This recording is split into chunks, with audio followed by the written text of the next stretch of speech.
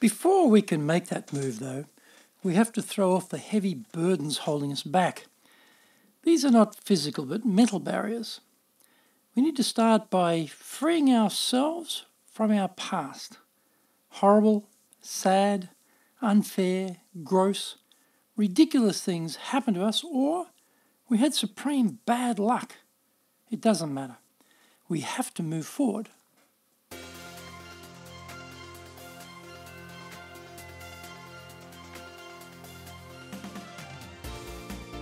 Konnichiwa and welcome to the Leadership Japan series, and I'm your host in Tokyo, Dr. Greg Story, President of Dale Carnegie Training Japan.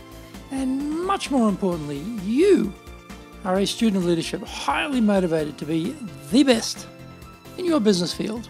Today's show is brought to you by our Dale Carnegie course. The course focuses on the 5 drivers of business success: confidence, communication, leadership, people skills, and stress management. This course is running at a 98.3 average satisfaction rate over the last 5 years, so we know it works well in Japan. Hosted in-house, or send people to our public programs. We do it in English, we do it in Japanese. If you have a performance or people challenge in Japan, then maybe we can help you. Contact me at greg.story, that's greg.story, S-T-O-R-Y, at dalecarnegie.com. You can also grab our free white papers, guidebooks, reports, training videos, blogs, newsletters, course information, plus much more at japan.dalecarnegie.com. I do 3 weekly podcasts, and if you have an interest in presentations, search for the Presentations Japan series on iTunes, and if your interest is sales, then look for the Sales Japan series also on iTunes. Before we get going, today's handy Japanese phrase is potsu potsu kitta ne. Potsu potsu kitta ne. It's sprinkling with rain.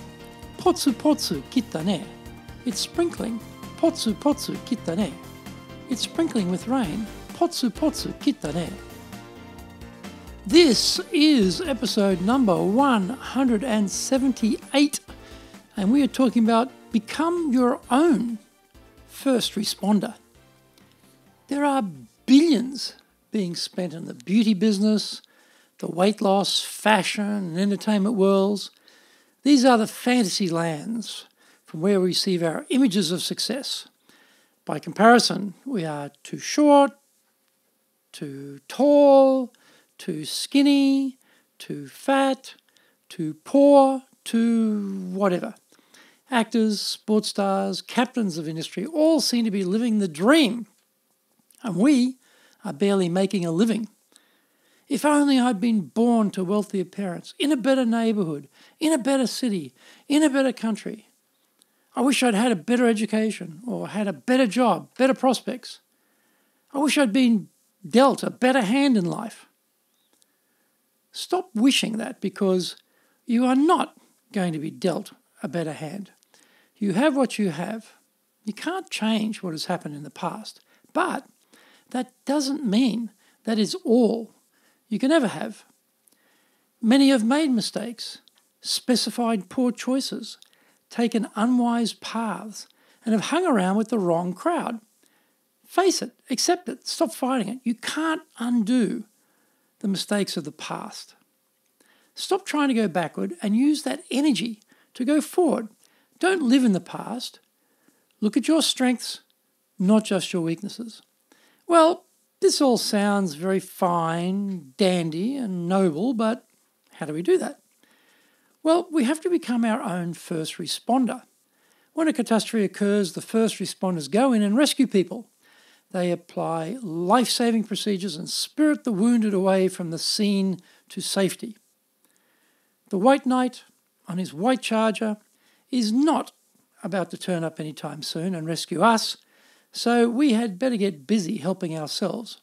We had better come up with our own rescue plan and start to move forward. Before we can make that move, though, we have to throw off the heavy burdens holding us back. These are not physical, but mental barriers. We need to start by freeing ourselves from our past. Horrible, sad, unfair, gross, ridiculous things happen to us, or we had supreme bad luck. It doesn't matter. We have to move forward. Now, I didn't say we had to forget what happened. That is unlikely and probably impossible. The trick is to free ourselves from the incapacitation that those events in the past are having on our daily reality. We need to focus on what is in front of us today. What is the locus, or what is in the locus of our control? If yesterday is haunting us to the point where we can't focus on today, we are never going to break free. To get rid of yesterday, so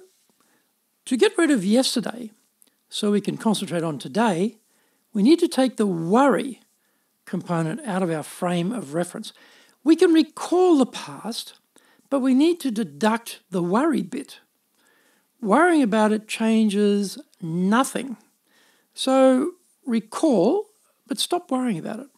Create your own hermetically sealed memory house with glass walls, ceilings, windows, floors, and doors where the content is visible, but nothing can get out. Mentally make it so the worry dimension cannot escape to contaminate your today. Having done that, we switch gears and look at our strengths and assets. Assets? What assets, you ask? You have time. And that is your greatest asset ever. You spend time either productively or less productively, but you will spend time. By looking at the time available as your asset, you can now start the process of going onto the front foot and thinking about how to spend that time more efficiently, effectively, and productively. You can set down a detailed vision for yourself, where and how you would like to be in the near future. Next, you can arrange a series of key, high-priority goals which will help you achieve that vision. Your goals must break down to precise, defined, realistic action steps to realize the vision's objectives. Now, we devote all the time we have available to working on those action steps. This process creates forward momentum from which we can build further, step by step. What did all of this cost you? A small part of your greatest asset, time.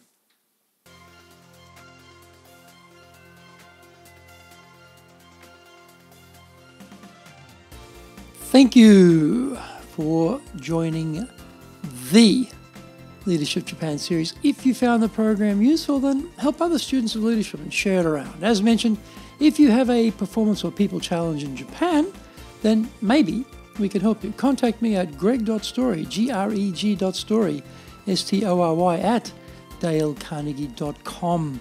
Also, remember to access your Dale Carnegie training, free reports, white papers, guidebooks, training videos, blogs, newsletters, course information, plus much, much more. Then go to japan.dalecarnegie.com. Check out my other podcast, the Presentations Japan series and the Sales Japan series on iTunes.